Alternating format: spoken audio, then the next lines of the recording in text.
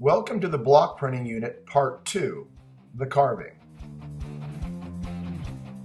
If you are finished with your drawing and haven't yet received your block, recite the 7 carving rules to your teacher so he or she can give you your block. The 7 carving rules can be found on the block print instruction sheet.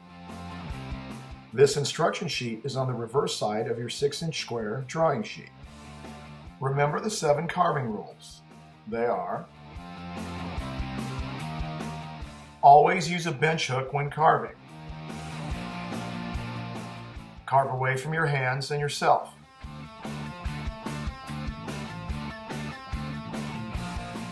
Be responsible with the tools, no horseplay. Return the tools back to the jars on the teacher's desk when you are done. Carve away the white areas and leave the penciled areas. Use the small tool to carve around the penciled areas.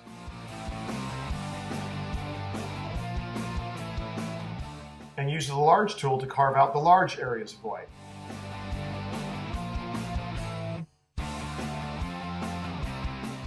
Even though you may have already studied the 7 carving rules, you haven't yet received the more detailed instruction necessary to create a top quality project.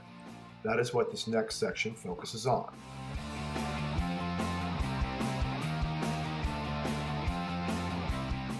When you get the tools from the teacher's desk, make sure you get one small carving tool and one large carving tool. I've purposely given them different colored handles to make it easier to tell them apart.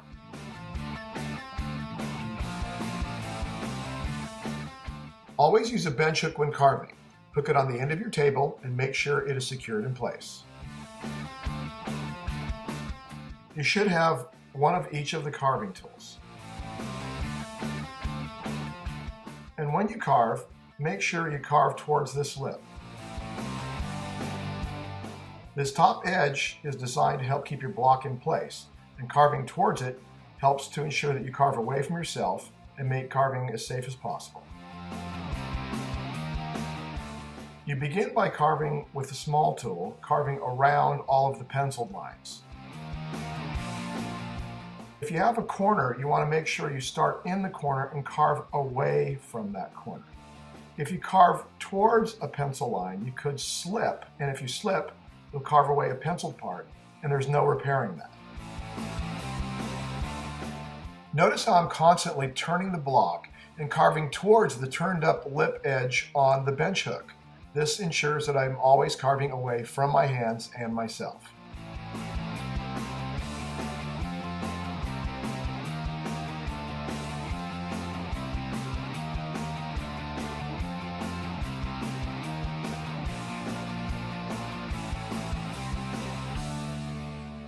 Continue to carve around the edge of the pencil lines with a small tool, and also use it to get into small, tight areas that you wouldn't be able to get into with the larger tool.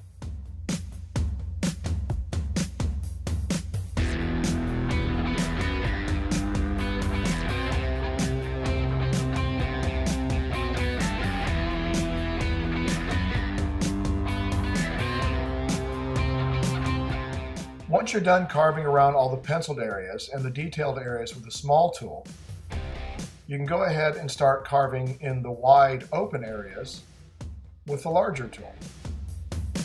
When carving with the larger carving tool, make sure that you don't carve too deep.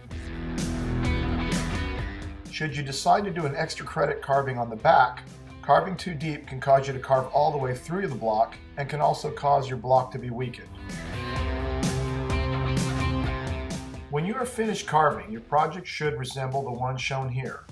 Notice the grooves in the wide open areas. This is typical of the block printing process and won't lower your grade. In fact, these grooves can add character to your printout. Carving too deep and removing these lines or grooves can ruin or weaken your block if you decide to do an extra credit carving on the back side. Each day when you are done carving, sweep all your shavings onto the bench hook and make sure to throw them in the trash.